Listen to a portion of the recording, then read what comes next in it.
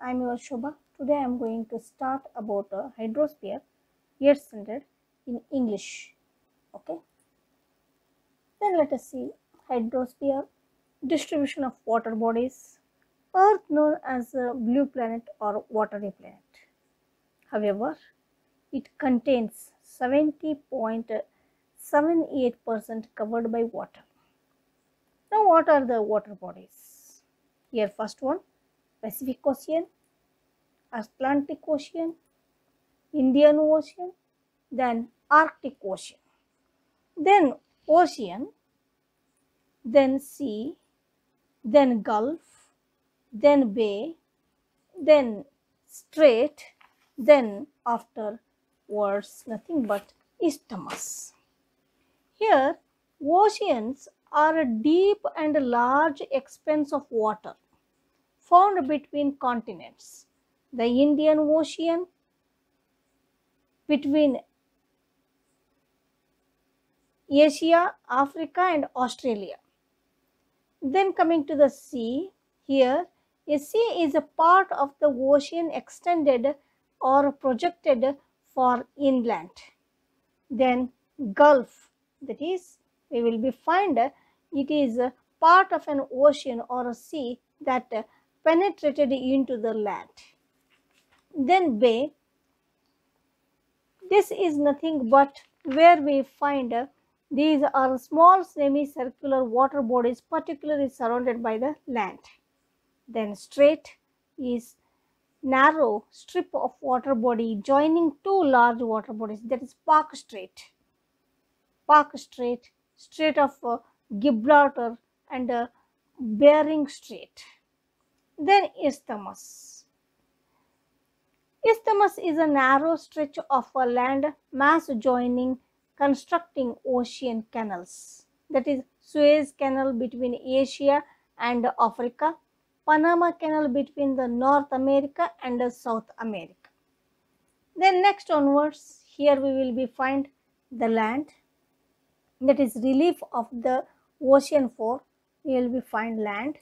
Then coming to the continental shelf, here this is continental shelf, then continental slope, however it is a slopes like this type, it is called as continental slope. Then continental deep, that is the abyssal plain, then marinal trench, this is sea level. Then coming to the temperature and the salinity of ocean water. Temperature, sea or water, ocean water, temperature varies according to the latitudes and the depth of the ocean floor. Salinity, it is a percentage of salts dissolved in the sea or ocean water. The average salinity of the water, ocean water, is 35 ppt, that is parts per thousand.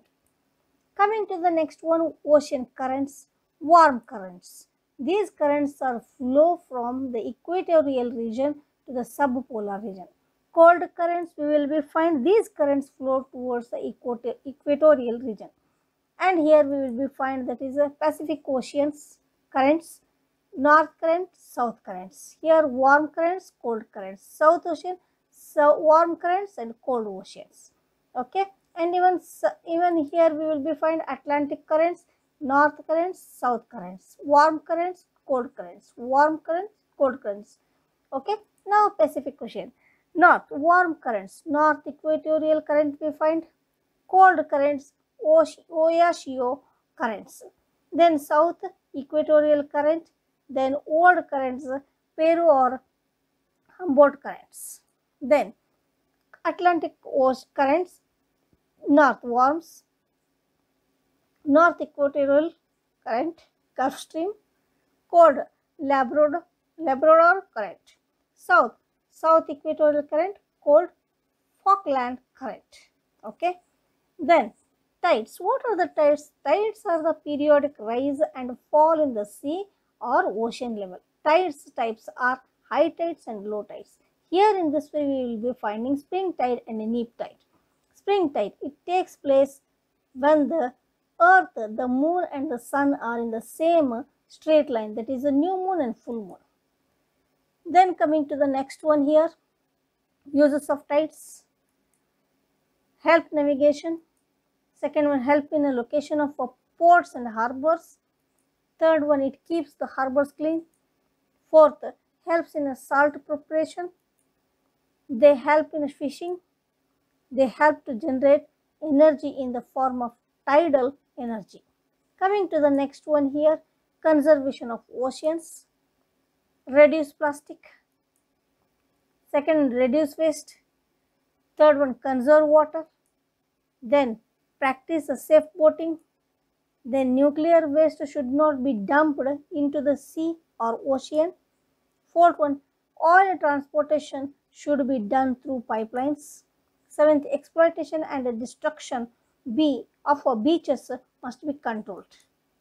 With this, please watch this. Thanks for watching. Please share to your friends and subscribe to my channel. Yours, Shobha. Thank you very much.